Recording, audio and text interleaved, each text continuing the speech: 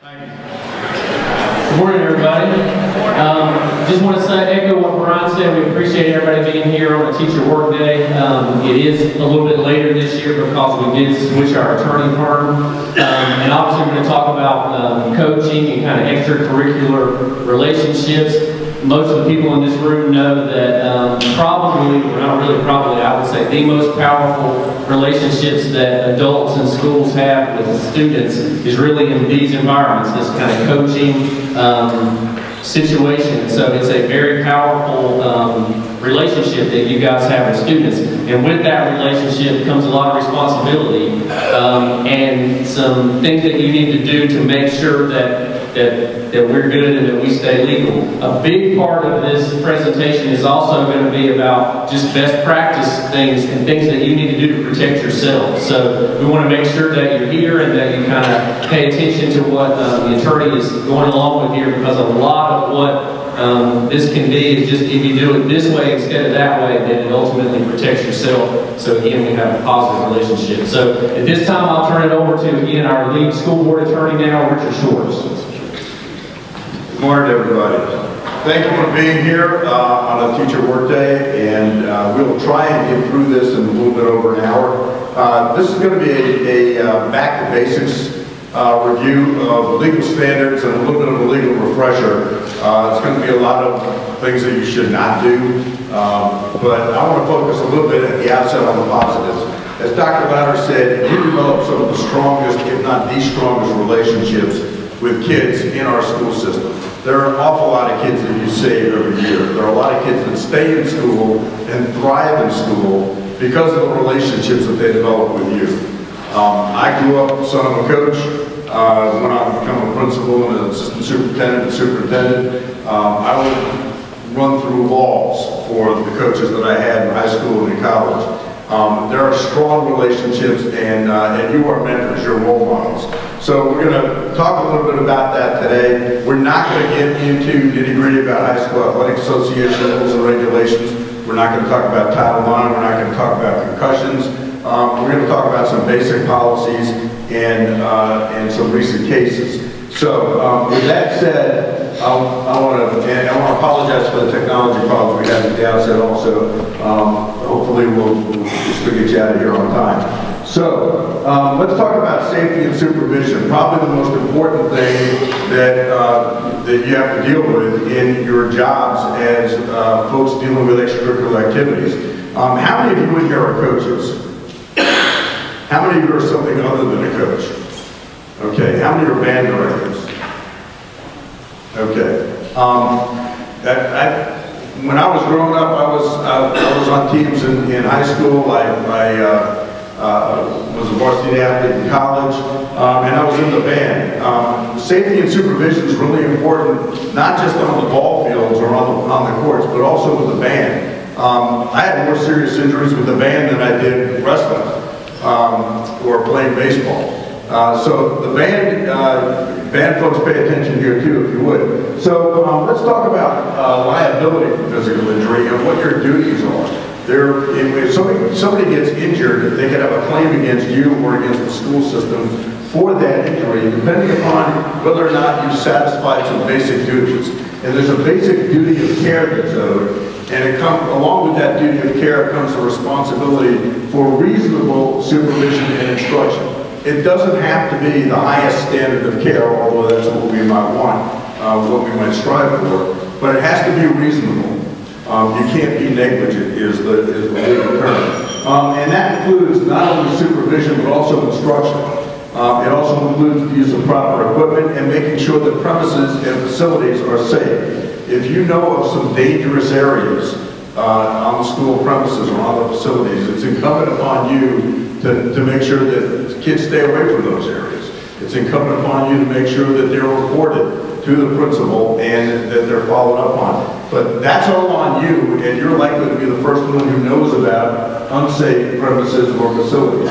If somebody does get injured, obviously prompt and appropriate care after the injury is significant and important. And then also it's really important to make sure that in activities you have the proper selection and matching up of participants.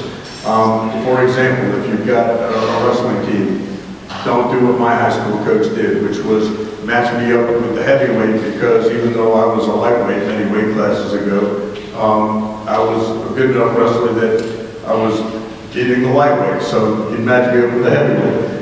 Rules and guidelines governing the sport matter. Transportation also, we'll talk about some transportation rules and regulations.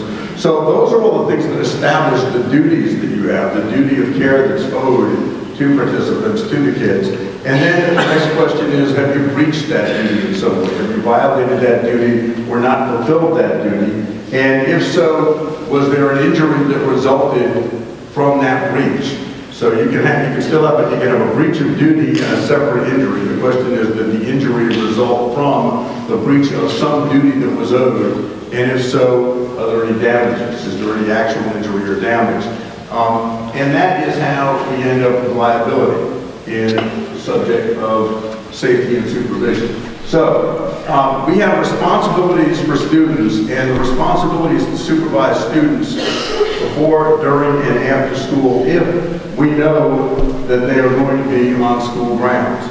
So if you know that kids show up on the practice field 15 minutes before you're out there, somebody needs to be out there supervising them. If you know that kids are in the band room warming up before you get there, somebody should be in there supervising them.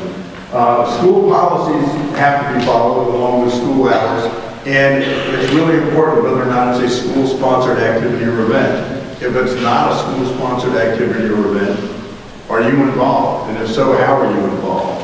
And what's that relationship? And how does it change if it's a private activity or event? We'll talk about that a little bit as well. All right, for safety and supervision, you should have some risk management thoughts all throughout your activities. And the risk management should cover things like following policies and procedures, proper training and supervision, taking corrective action when needed, reviewing, updating, refining, revising policies and practices. If something's not working, figure out what needs to be changed. Legal counsel and support, we're getting that now.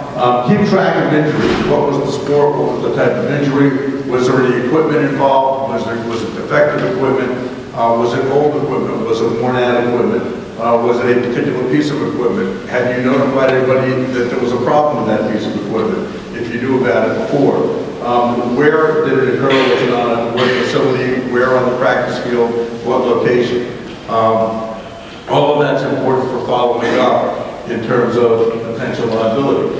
Assessing risks is also important. For supervision and instruction, make sure that you are properly supervising all athletic activities or any other extracurricular activities, and make sure that whoever is dealing with the activity knows what they're doing. Make sure that that person is qualified for the job and that they understand their responsibilities. This is really important with new coaches, with new assistant coaches, with folks who haven't done it before. So make sure that they understand, not just that, okay, you're the assistant coach, congratulations, make sure they know what they're doing and understand their responsibilities. It's really important that you tell kids what risks are involved in different activities. And that you do that up front at the beginning of the season, not after it's 2 or 3 or 4 or a week or a month into the season. And that they get properly instructed on proper techniques for playing whatever sport they're dealing with.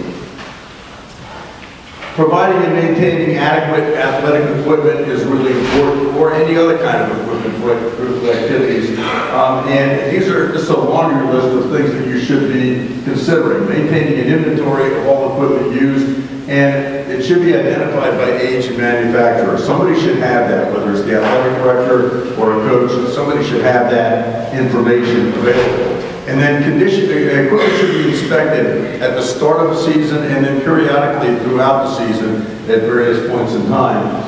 And somebody should be designated responsibility for maintaining that equipment and the safety of the equipment. Make sure that everybody participates in orientation and a safety checkout before they first use the equipment.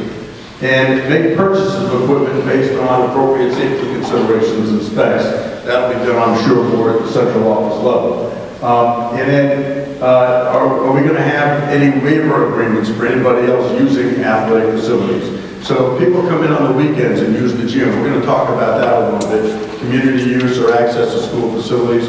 or if you're involved with a company or an organization that rents out the facility over the weekend, you need to make sure that there is a written agreement for that. If there's not an agreement in writing, then there's potential liability. If there is an agreement in writing, then the school system is immune from liability. We're going to talk about that a little bit later on as well. And then maintain records of any warranties and user manuals for equipment.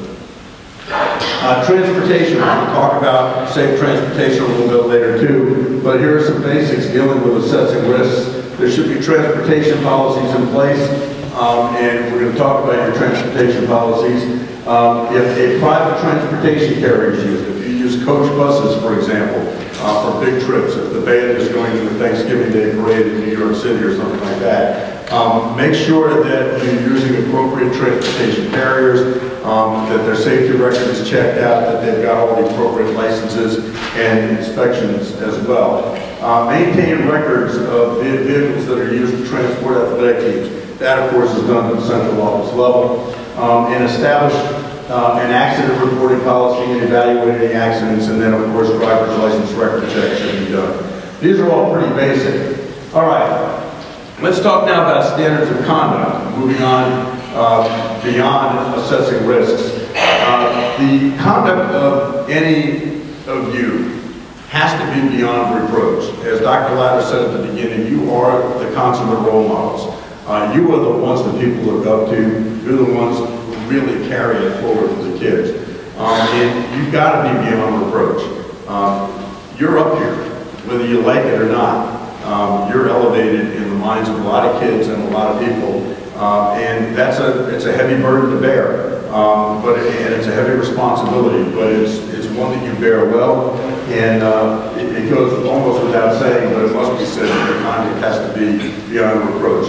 You are the role models. And it's also important to keep in mind that you're employed at the discretion of the school system. So that's also significant. And keep in mind that Board Policy 7205, Standards of Conduct, applies to all employees, including folks who are involved in extracurricular activities. So let's look at that standard of conduct. In the Board Policy, there are some very, very high standards of conduct. And the first is to treat everybody with respect. Second is obviously not abuse any student. There are a lot of laws on the books and a lot of policies dealing with sexual abuse of students, dealing with physical abuse of students. Why do you think that is? Because it's happened. And it happens, unfortunately, in my line of work, I see it happening a lot more often than anybody would like to know about. So be very careful about this, obviously, as well. Language that is considered profane, vulgar, or demeaning is prohibited. Even if you're out on the football field, even if you're on the basketball court, even if it's in the heat of battle, you cannot use profanity. Obviously, no sex with a student, no written, verbal, physical solicitation of a sexual act over the internet or otherwise, and no sexual harassment or harassment based on ethnicity, origin, race, etc. The term romantic relationship, as used in the policy, includes dating any student, but it also refers to soliciting any student. Another standard of conduct is to maintain confidentiality. You're going to get confidential information. You'll get confidential medical information. You'll get confidential student information. It's very important to keep that information confidential. If somebody asks you, why did this person play? You can say they're injured.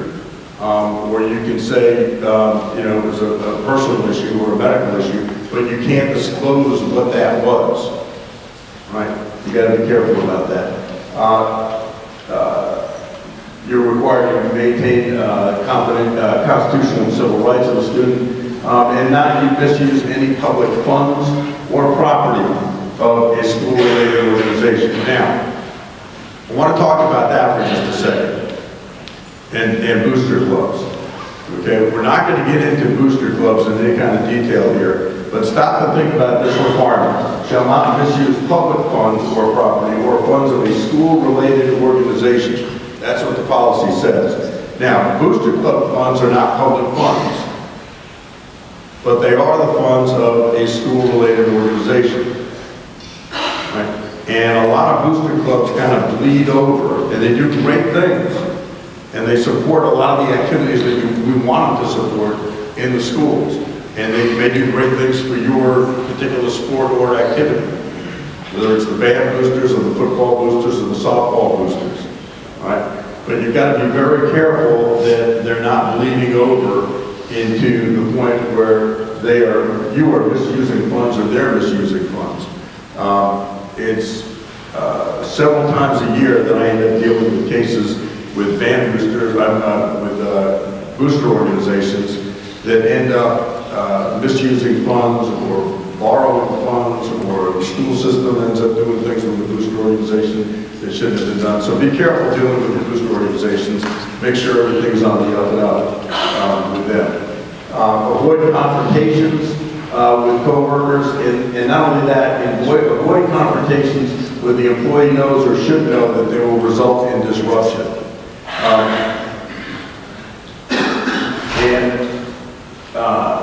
All right, let's move on to the High School Athletic Association. I do want to mention just a couple of things from the High School Athletic Association handbook.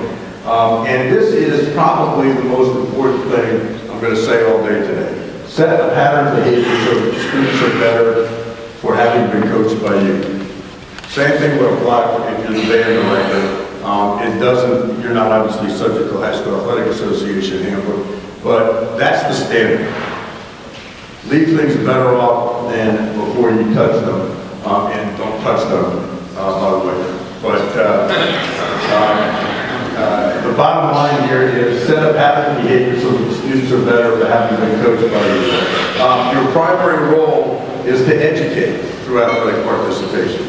Promote physical, mental, moral, social, and emotional well-being of the players, and foster good sportsmanship and promote respect among teammates, and then follow all guidelines and rules of the High School Athletic Association, as well as the board policy.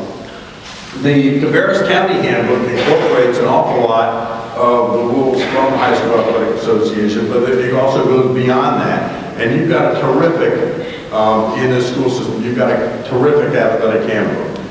It's very thorough, very well done, and it gives you great guidelines. But here are some highlights on that. Obviously, if you violate the High School Athletic Association guidelines, you're subject to paying fines and penalties.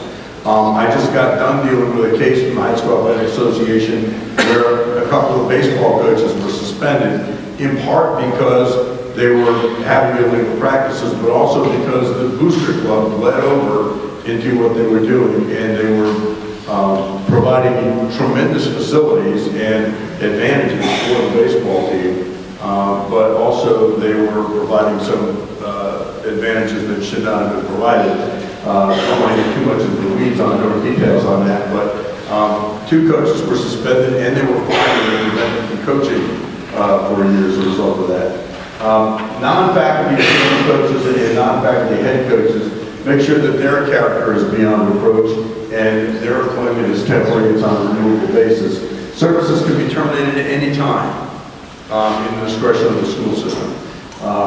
Coaching positions are supposed to be filled by faculty members whenever possible, and any intentional falsification of prior experience is rendered for removal. You're supposed to schedule a minimum of 3 days for tryouts, and make sure that parents go to the preseason meetings to review all policies. This is really important. Get the alphabetical rosters to the athletic director and do that in a timely manner. Check student grades at the end of the first semester to make sure they're still eligible, and make sure that everybody's enrolled in the accident insurance program. And then make sure that team rules are reviewed and approved by the athletic director before you implement them. This is a great cover your butt rule, okay? It's really important to get those rules covered in advance so that you've got backup. When you go to those parents or somebody disagrees with the rule, you can tell them that it's been approved, you've got the athletic directors who should be backing you up on this, and it's beyond common sense, it's a great cover your butt rule. And then, no rules should violate freedom of expression. What about kids taking a knee? Has anybody had the experience of kids taking a knee yet during the national anthem? Nobody. Really? Nobody? Okay. All right. I'm surprised at that. If it hasn't happened here yet, it probably will. But is that a rule, if you have a rule against taking a knee, is that a rule that violates freedom of expression and cannot be enforced? We're going to talk about that a little bit later on. We'll talk about the national anthem, the Pledge of Allegiance, and get you locked out of participating in that. All right, there are some other policies I want to talk about, and the bottom line in these policies is don't do it. And this deals with staff and student relations. Obviously, romantic and sexual relations are prohibited even if they're consensual. There are criminal acts, and there are also restrictions on electronic communications. So let's talk about some of these. For the electronic communications, if any one or more of these circumstances exist, it's okay. You don't have to get prior approval. So the things that you can do for electronic communications, and this covers all manners of electronic communication, okay, whether it's Instagram, Snapchat, whatever it may be, direct messaging, email, text messaging. If it's for an educational purpose, you're fine. If it's conducted through a school system platform, you're fine. And if it occurs after the employee has given prior notice to the supervisor. Also, if another option is if it serves an educational purpose and is copied to your supervisor and upon request of a parent or guardian, or if it's necessary in a bona fide emergency. So what is a bona fide emergency? Well, it doesn't have to be that the bus crashed. It can be that the bus is delayed and you need to notify people. That's fine. Or if you have a relationship with a kid, a pre-existing relationship, they're your niece and your nephew, or you're a youth group pastor in the church and they're part of your youth group organization. Any kind of prior pre-existing relationship, you're not prohibited from communicating with kids if you have such a relationship with them. Also in the same policy, you have the duty to notify supervisors if you get some unsolicited communication, one-on-one communication from a student that lacks a clear educational purpose. Now, what does that mean? It's pretty broad. But if a kid text messages you or sends you an email and it has nothing to do with school or the team or the band or whatever organization you're with, and it's kind of sketchy, you should notify a supervisor. This is another make sure you're covering yourself provision. Any violations of this policy will be considered unprofessional behavior, which could have adverse consequences for you. So I don't want to take that to the extreme. If somebody texts you and says, "What's up?" I think you're okay. But if they're texting you and saying, "Hey coach, want to party tonight?" That's a different story. All right? Some relevant factors of determining whether or not you've got a violation of these policies would be these right here. The content, the frequency, the subject, and the timing, the appropriateness for the age and maturity level of the student, whether it's reasonably viewed as a solicitation of sex or anything that could be considered sexual grooming. I just got done with a case where a teacher was involved in an incredible amount of social media messaging, always with young ladies, and it could be very easily perceived as sexual grooming. The cautionary tale here is that the teacher involved didn't believe that any of this stuff would survive. He thought it was, most of it he thought was stuff that would go away after a short while. Even given some of the media he was using, which he was using some messages that do disappear after a while. He wasn't counting on the fact that kids were taking screenshots of those messages and saving them. We're taking screenshots and then posting them or sending them to some of their friends. So that's a concern. Whether there was an attempt to conceal the communication is also significant, as well as whether or not there was any disruption in the educational environment or any harm that came to the student in any manner. If you have any idea that anybody else is doing this, there is a mandatory duty to report it that is contained in this policy. If you know of anybody who is involved in any kind of behavior like this, or if you've witnessed anybody else behaving inappropriately using social media or otherwise. Another policy I want to call your attention to is policy 4302, dealing with management of student behavior. That policy prohibits corporal punishment. We have a law on the books now that says that school boards may prohibit corporal punishment, and your Board of Education has done that. All right, but what is corporal punishment? Corporal punishment is now defined in the law, and it's defined in this board policy as the intentional infliction of physical pain upon the body of a student as a disciplinary measure. So stop and think about that. The intentional infliction of physical pain upon the body of a student. Okay? You don't want to be accused of that. All right? But while that includes things like spanking and paddling and slapping, it doesn't prevent you as a coach from making kids run suicide drills. Okay? Much as your kids might want to say, wait a minute, that's corporal punishment. It's not. Okay? You can still have them run suicides. You can have them do anything that will develop athletic skills, teamwork, physical endurance, and strength. All right? Just be careful that you don't push them to the breaking point. Because some of the worst cases I've ever had have been with kids who died on the field. Okay? Because they were pushed to the breaking point, or because they were on the football field and it was 100 degrees out, or they weren't allowed out water breaks, or things like that. So be very, very careful about the conditions when you are developing teamwork, endurance, and strength. Let's talk about the North Carolina Code of Professional Ethics for educators. This is a state Board of Education policy. You've got a local board policy that kind of mirrors it, but this applies to anybody who's got a license, an educator's license in North Carolina, and it talks about the commitment to the student. Obviously, protect the student from conditions within your control that circumvent learning or are detrimental to the health and safety of students. Maintain appropriate relationships, evaluate students, and assign grades. And this is really TBD. Discipline students justly and fairly in a way that does not deliberately embarrass or humiliate them. I'm dealing, this week since yesterday, I've been dealing with a case involving a coach who called out 3 girls on the volleyball team. And he called them out in front of their teammates. And he told the teammates what these 3 girls had done, what they had been saying and doing in the locker room, and embarrassed and humiliated them in front of the rest of the team. All right? And the father of one of the girls wants this guy's license revoked. Okay? Now, as far as the coach was concerned,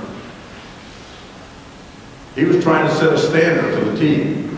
He talked about, if you do these kinds of things that these girls were doing in the locker room, if you say these kinds of things, it's demoralizing. It kills team morale, it kills team spirit. It causes people to break up among the team. And we got to all be together. That was the way he was approaching it. But he went a little bit too far in talking to the rest of the team about what was going to be done to these 3 girls, what the consequences were going to be, and have them standing up in front of the girls, the rest of the team. So be careful if you're disciplining students, if you're disciplining a team, that you do it in a way that does not deliberately embarrass or humiliate them. That's actually grounds for revocation of your license. Okay? And then this is really significant. Holding confidence in the information that you've gotten that is confidential, and then refuse to accept significant gifts, favors, or additional compensation that might influence or appear to influence professional decisions or actions. So, for example, if the Booster Club has a big donor, and the big donor's son wants to be the starting pitcher on the baseball team, and you're the baseball coach, and the big donor says, well, I've got a practice facility here in my house, and you and the team are welcome to use it at nights and on weekends, including Sundays. And the team can come out here on Sunday and you can just come hang out and watch them. Okay? You're really skirting on dangerous, you're touching dangerous grounds here. Not only with Sunday and the possibility of Sunday practice in violation of High School Athletic Association regulations, but also in terms of the perception of you being influenced. All right? Suppose the donor's son now becomes a starting pitcher, and there's some question as to whether or not you got it on merits or because you're getting some side benefit. So be very careful about that, and also be very careful about accepting gifts, favors, or additional compensation. Now, some of you are probably involved in camps, coaching camps. Some of you may have your own coaching jobs on the sideline, tutoring as a coach, for example. You've got to be very careful about that, particularly if you're doing it with kids who are on your teams during the school year. So be careful about that. And I want to emphasize that point that just got highlighted again about disciplining kids in a way that does not embarrass or humiliate them. No hazing. Again, some of the worst cases that I've ever had dealing with athletics came about from hazing, with kids who were being initiated into the team. It's almost always going to be the younger kids. It's almost always going to be the weaker kids. It's almost always going to be the kids who don't know any better and are scared to tell. So hazing activities can get you into an awful lot of trouble. There's no longer a team tradition of hazing. You can't say, well, it's been going on here for years. It's our tradition. It's what we do. It's what makes us great. It's what makes us a team. It builds camaraderie.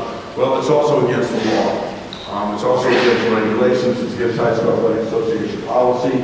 And regardless of a student's willingness to participate, that's really key.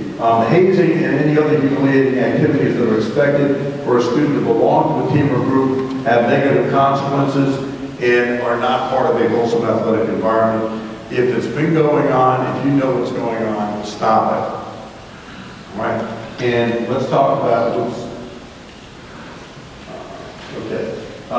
sexual activity. There are a number of criminal statutes here. I'm not going to go into a great deal of detail on this because it should be obvious that you don't do it. If you are this is sexual activity with a student. It's a criminal law. Anything that starts with the chapter 14 here's a criminal statute. If a defendant who was a teacher or a coach at any age and who was at least 4 years older than the victim engages in intercourse or sexual act at any time, then that's a Class G felony.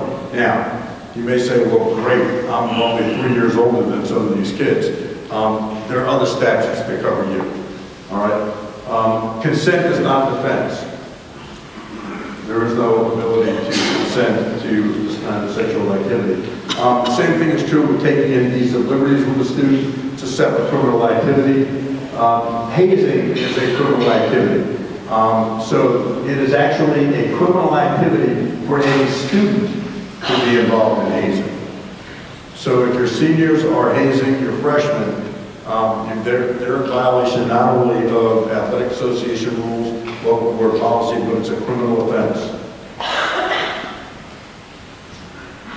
Here's a case that you all may be familiar with. It's only a couple of years old, less than 2 years old right now. It's a North Carolina Court of Appeals case, and it happened right down I-85 at East Gaston High School. Okay, not too far from here.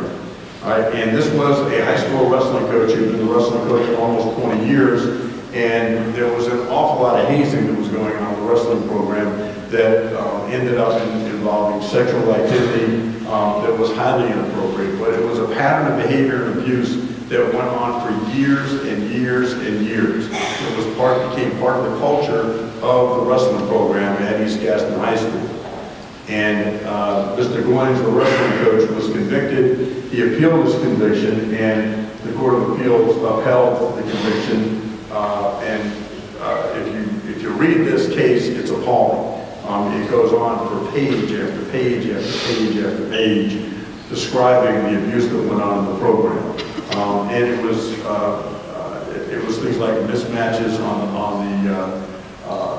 not only on the wrestling matter of practice, but it was fights, it was trips, and it was sexual activity. It was beating kids up and dressing them up, and using makeup and mascara and lipstick on them and making them stripped down, dressing them up like girls.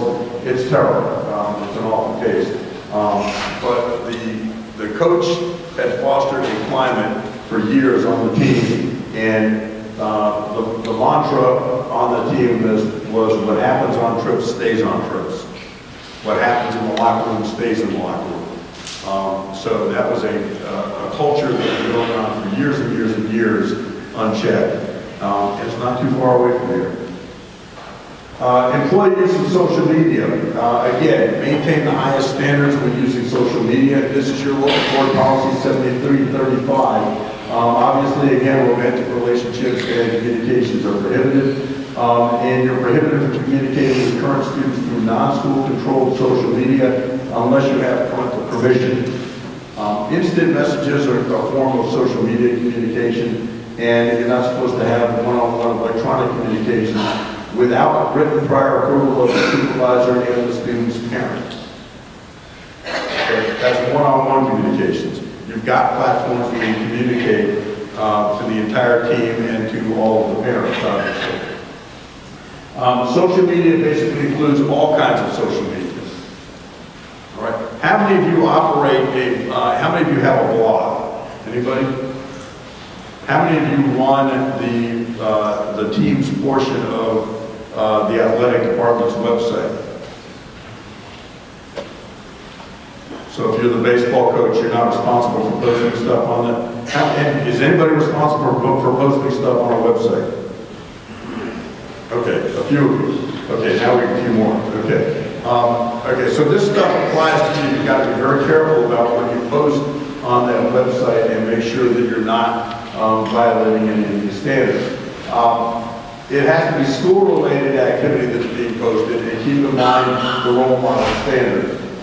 Use only school-controlled technology, and any other form of communication, again, requires prior approval, unless you have that exception of a pre-existing relationship with a student or the student's family. Here's some warnings about posting to social media websites. Again, don't post any confidential content. Don't accept students as friends or followers. Okay? That is a great way to get in trouble inadvertently.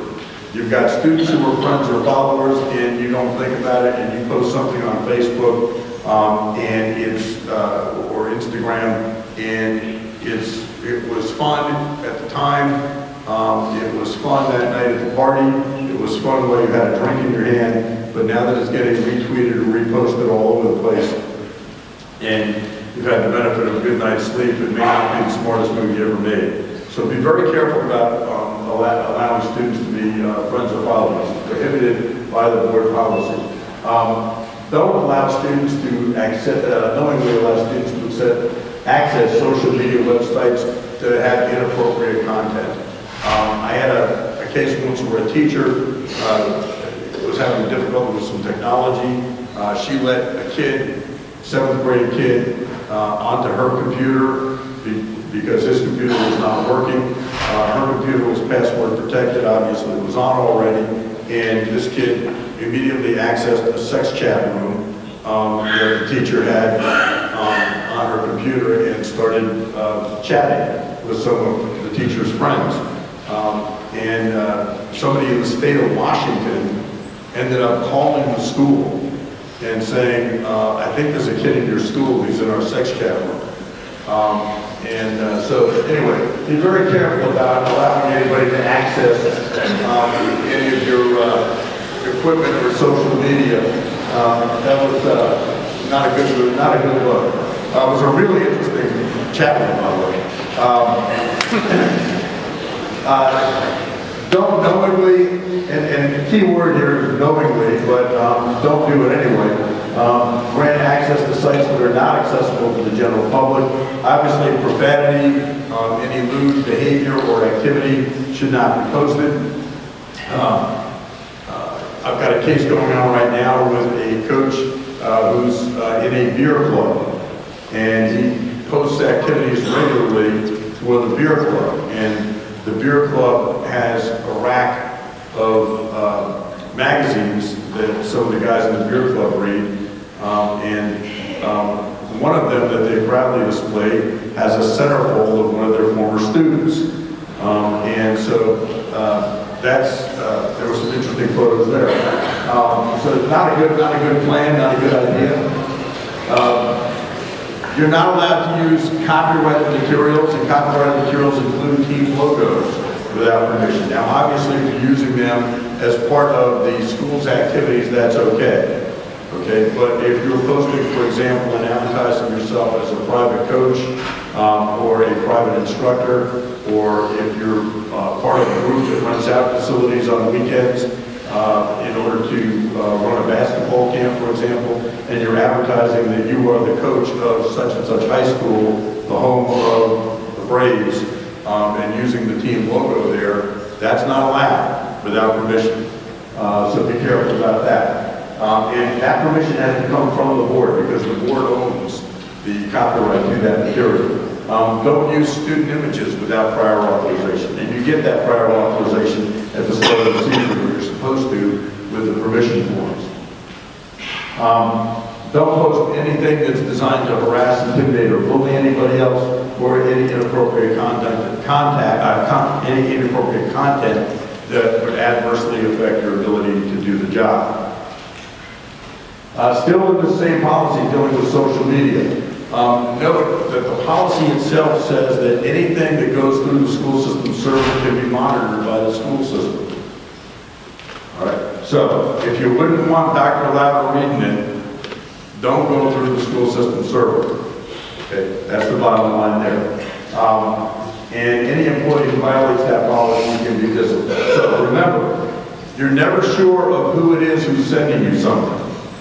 You may think you know who's sending you something, but you could be wrong. So be careful about how you respond and when you post. And also remember your passwords are yours. Protect them. All right? And that means don't log kids on to a password-protected system or a password-protected device and then leave them to use it without knowing what they're doing. And don't give out your passwords. All right, let's talk about students with disabilities for a minute. In 2013, there was something called a Dear Colleague letter that came out from the United States Department of Education. A Dear Colleague letter, or a DCL, as they're called, is a letter that goes out periodically from the U.S. Department of Education, and it goes to every superintendent in America, and sometimes it goes to other folks in addition to school superintendents, depending upon what the subject of the Dear Colleague letter may be. So in January of 2013, the U.S. Department of Education sent out a Dear Colleague letter that dealt with Section 504 of the Regulation Act of 1973 and extracurricular athletics. So this applies to athletics alone, but same thing can be said, for example, for the band or other extracurricular activities. So here's what it said. It said students with disabilities have to be provided equal access to existing extracurricular activities. What does that mean, equal access to extracurricular activities?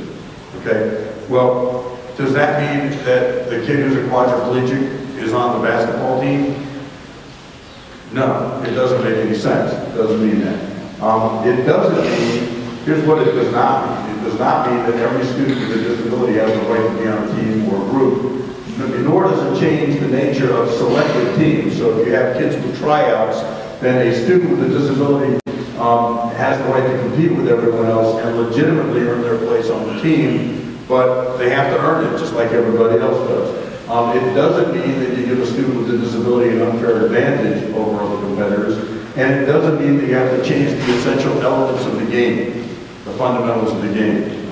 Okay, so that if this kid is in the game and he's a running back and he's disabled, then it's 5 yards for a first down. Okay, you don't have to change the rules of the game. And it also does not mean that the school districts have to create separate or different activities for disabled students. Okay, what it means though is you do have to consider ways to include kids who have disabilities, and you may not exclude a student with a disability because you don't think they can do it. Okay? It also means that you can't stereotype kids and you can't make assumptions about students with disabilities. So, You have to make an individualized inquiry for every single kid who wants to try out for the team or be in the band or be in the activity, and then figure out, is there any way we can adapt without changing the nature of the game? Is there any way we can adapt this activity in order to allow this kid to participate? So, for example, we have blind wrestlers in North Carolina. Are there any blind wrestlers here in Cabarrus County? Okay. Well, there are several of them throughout the state of North Carolina right now. We have deaf kids on the track team who can't hear the starter's pistol, but we adapt by using light, okay, for the start of the race. So are there any aids or services that can be provided that would allow the student an equal opportunity to participate? So what you're looking for is an equal opportunity to participate. So, for example, if you have a kid who's wheelchair bound but wants to be in the marching band, can that kid be in the marching band? Can you think of different ways to adapt the activity so that that kid can be in the band, marching band, if he or she wanted to be? Well, yeah. That kid can wheel from place to place in the formation. Well, suppose the band director says, well, wait a minute, everybody else has to play their instrument while they're moving from place to place in the formation. Well, could we have somebody push the wheelchair? Yeah, we could do that. And then that kid could play and be in the formation. Okay? Well, suppose the football coach says, wait a minute, I don't want those wheelchair ruts all over the field. Okay, because I know that's what you football coaches were just thinking. Okay? So then what can you do? Well, you can put a little platform maybe on the side of the field so that the wheelchair won't create ruts, and have the kid participate in the marching band but not have the wheelchair doing ruts all over the field. All right, so there are different things you can do, and instead of saying, no, the kid can't do it, the purpose of the Dear Colleague letter is to get you thinking of different ways that we can include this kid. Now, suppose a girl wants to try out for a competitive cheerleading, right, and she's disabled to the point where she wouldn't ordinarily make the team in tryouts. Well, you could still give her a couple of pom-poms and let her participate in a different way, so that instead of being involved in all the cheer activities that might involve athletic maneuvers or flips or pyramids or whatever the cheerleaders are doing, she's still participating, she still gets a uniform, she still gets the pom-poms, but she doesn't do some of the competitive cheer activities that she's unable to do. Now, if she can do them and you can adapt, that's fine, really good. So what is an individualized inquiry? It means that you've got to make a reasonable, timely is important. And sometimes with this, I want to focus on timely for a second. Sometimes when these questions come up, it takes a few days to get answers. So that people are saying, well, wait a minute, what do we do now? And then by the time you get answers, the tryout period's over. So you've got to have another tryout for this particular kid. So timely is important, but you've got to have a reasonable, timely, good faith effort to consult with people who have appropriate knowledge and expertise to try and figure out, are there any modifications or aids or ways that we can adapt that would provide the student with equal access to this activity. So some examples in addition to the ones that I just gave, a coach or staff member consults with the student and parents to determine what reasonable modifications could be provided to give that student an opportunity. Or a teacher might advise on a coaching modification that could support a student with disability to participate on a team. So go to the teachers who work with this kid and say, what can this kid do? And you're the expert, you work with this kid all the time, you're the EC person, what modifications might be available, or can you think of different ways that we can allow this kid to compete? And then I mentioned already the example of the track student who is deaf and can't hear the starter pistol. You use light instead. You don't have to have a 504 team meeting in order to do this. It's a separate apart from a 504 plan for a student with a disability. Well, now here's another question. Suppose this kid has an IEP, and the IEP that got written without you being involved says that the student participates in your activity. Then what do you do? Well, first of all, that shouldn't have been done probably without consulting with you, but it's happened.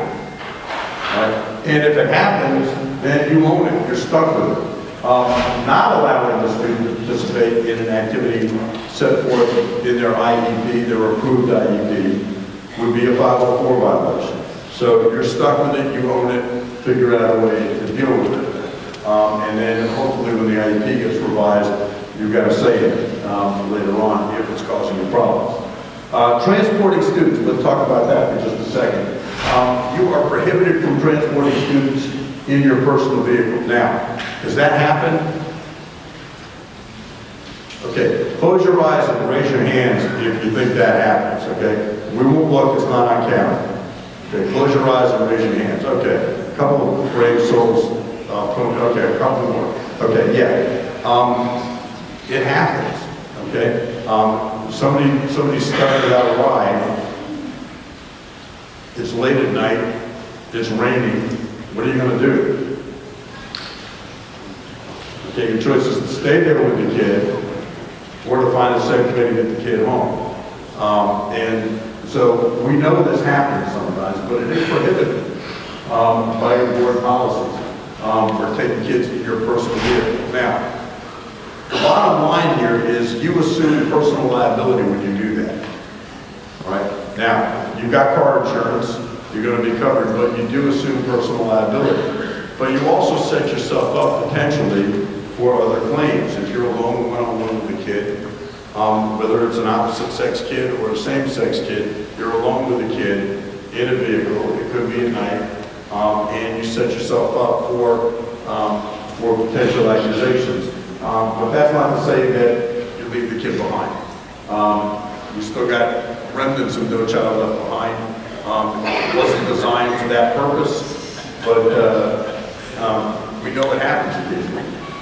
There is a term listed in the transportation section of the student-athlete contract that all kids and parents sign that says that they understand that they're responsible for student transportation. In your athletic handbook, you also have requirements dealing with transportation, and that is that students must ride to and from all extra pointed at the camera and tag 3 of the other students who were involved in the conversation. And then there were threats going back and forth. Monday morning came about, and there were a bunch of anonymous phone calls from the principal and a bunch of phone calls from parents who identified themselves saying, there's going to be a problem, this is, big time, people were sending copies of the photo in to the principal. Well, that's obviously a situation where you've got a reasonable forecast of disruption come Monday morning, where the kid with the gun had threatened to kill 3 others. The disruption standard is significant here. It's the Tinker standard, because what we've got when kids are taking a knee is speech on a matter of public concern. It is symbolic speech when they take a knee.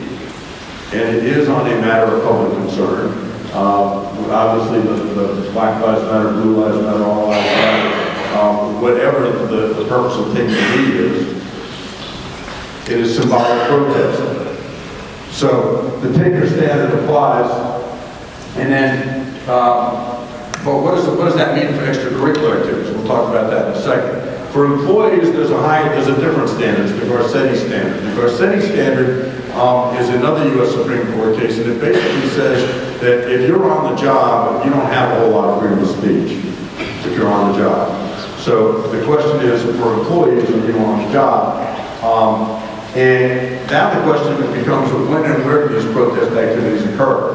Well, obviously if it's in school during the school day, it's one thing. If it's on the football field during the football game, it's another thing. If it's in the stands at the football game, it's something else altogether. So, for extracurricular school activities and events, when and where they occur matters. So, for example, coaches.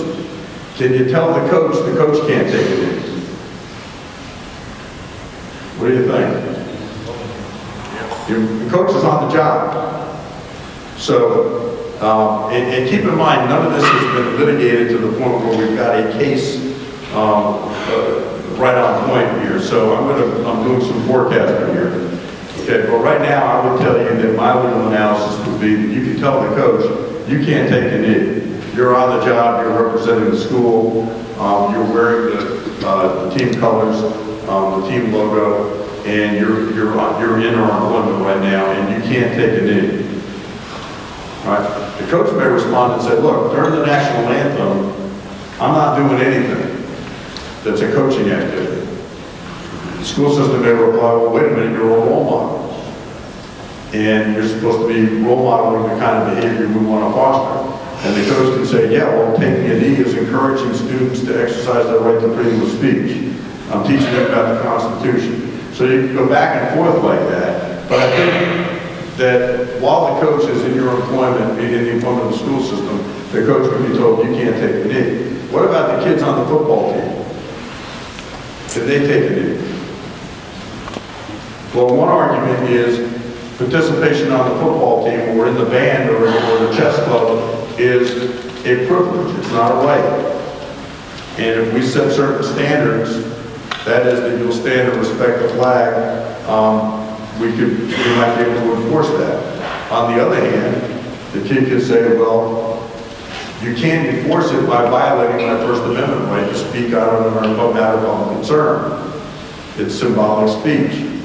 So, not sure which way those cases are going to end up going. If schools take disciplinary action or remove students from teams because they're exercising their First Amendment right. What about the band? Can people in the band take a knee while they're performing the national anthem? Well, I think there's a stronger argument that you can tell students that they can't take a knee while they're performing. Okay, any more than students could say, well, I'm going to stand up and protest during the symphony while I'm playing my bassoon. I'm going to stand up and protest instead of sitting down. Or instead of doing the band formation that forms the team logo, I'm going to go off on my own and protest and go to the end zone and play my trumpets. Okay. So you've got different ways of looking at this right now.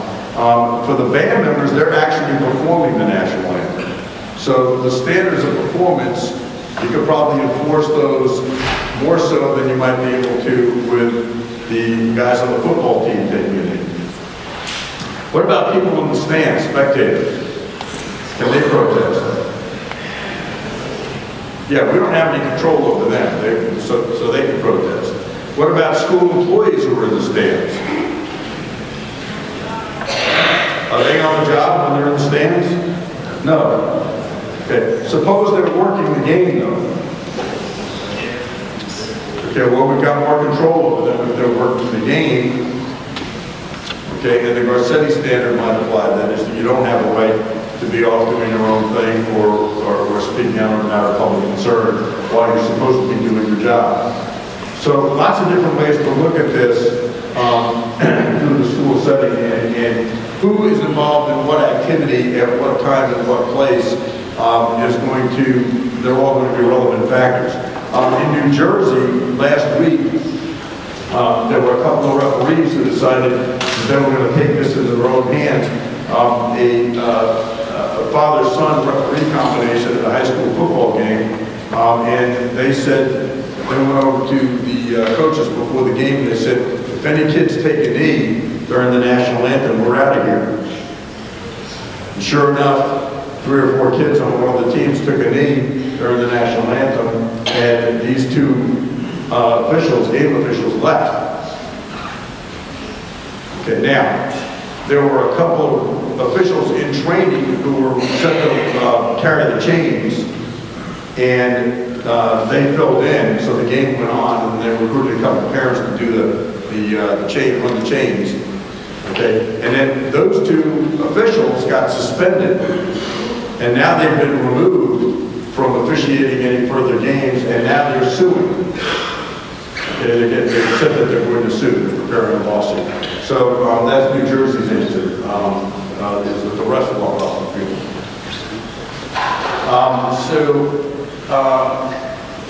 But I want to finish up by mentioning a few recent cases and one case in North Carolina dealing with coaches. This is a case that just came out of the 9th Circuit Court of Appeals on the West Coast in August.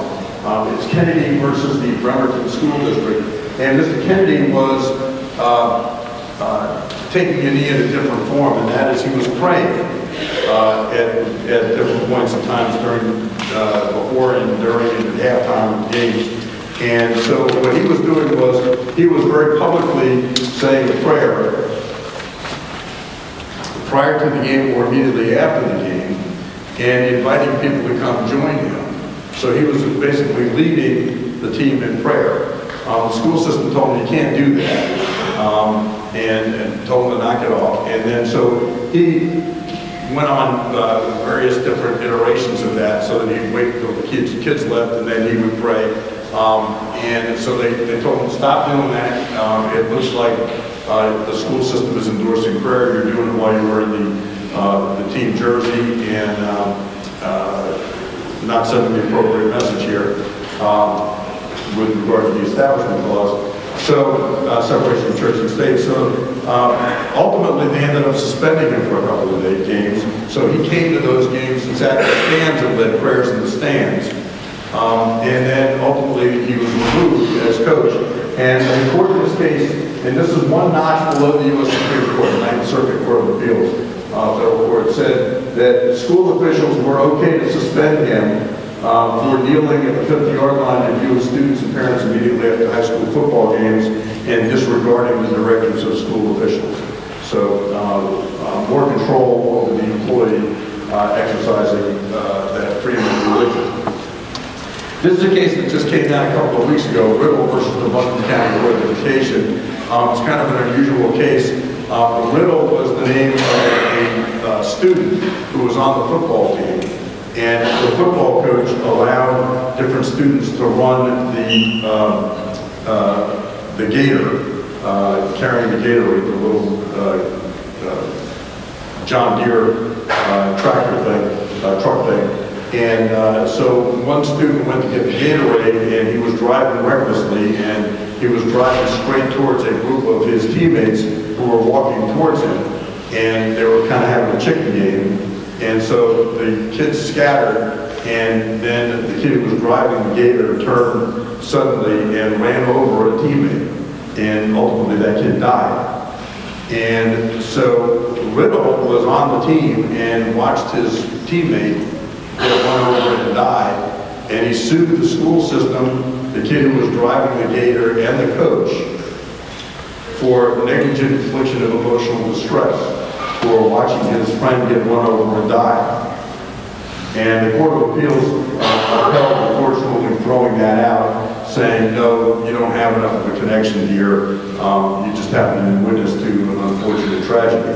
But that's an instructive little case from a lot of different standpoints. And you had a kid who didn't have a license who was allowed to drive the Gator and was obviously pulling around on it. The coach, it happened before apparently, and the coach didn't do anything to stop it, and tragic result. Henderson versus the Charlotte-Mecklenburg Board of Education is a case that was just decided in May by the North Carolina Court of Appeals. And I want to call your attention to this case because it's really instructive for you for something I mentioned earlier. And let's take a look at this statute. It's 115C 524C.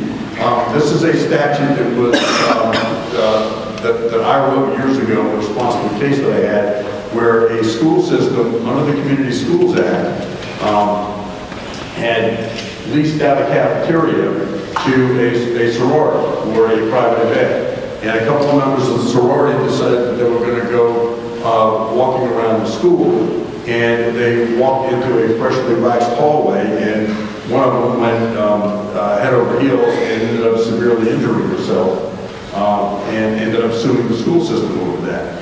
And as a result of that, we looked at the public policy involved in the Community Schools Act and said, wait a minute, the Community Schools Act is designed to encourage community use of school facilities. And if every time the school system rents out allows their facilities to be used, they're subject to being sued if somebody gets injured, what's going to happen? They're going to stop renting out or allowing people to use the facilities, which is directly opposite of public policy of the Community Schools Act. So in response to that, the General Assembly passed this particular piece of legislation, which says, in 115C 524C, it says that if you allow an outside group to use a school facility, as long as you do it pursuant to a written agreement, then you're immune from liability for any negligence that might, any personal injury that you suffered because of somebody coming in and using that facility. So it's really important to have that written agreement in place beforehand, because the written agreement is what protects you. Regardless almost of what the agreement says, it's the agreement itself that protects you. So in this particular case, Henderson versus the Charlotte-Mecklenburg Board of Education, the Charlotte-Mecklenburg schools rented out several of its facilities to a private organization for a basketball tournament. And one of the gyms that they rented out, apparently the floor was pretty badly warped along the side of the court. And the referee was running up and down the court and ended up tripping over the warped part of the floor and had really severe injuries, $300,000 worth of medical bills. Okay? So really severely injured. And so Mr. Henderson, the referee, sued the Charlotte-Mecklenburg Board of Education for these unsafe conditions. And he said, well, wait a minute, I should be allowed to sue because I don't have a written agreement with the Charlotte-Mecklenburg Board of Education. Their written agreement was with the basketball group, the group that was running this tournament. And then I contracted with the basketball group to be a referee. And so the court in this particular case said, no, that would violate the purpose of this law in the first place and public policy. And so the court said that the school board was still entitled to statutory immunity because the gyms were being used pursuant to that written agreement, even though the agreement wasn't with the individual referee who ended up with bad injury. And then the last case I want to end with is a case that goes back to 1995. It's an North Carolina Court of Appeals case, Babb versus the Harnett County Board of Education, and it basically stands for the proposition that you don't have any property interest in a coaching contract. That's basically what it stands for, that there is no right to recover for being removed from a coaching position. So thank you very much for everything you do.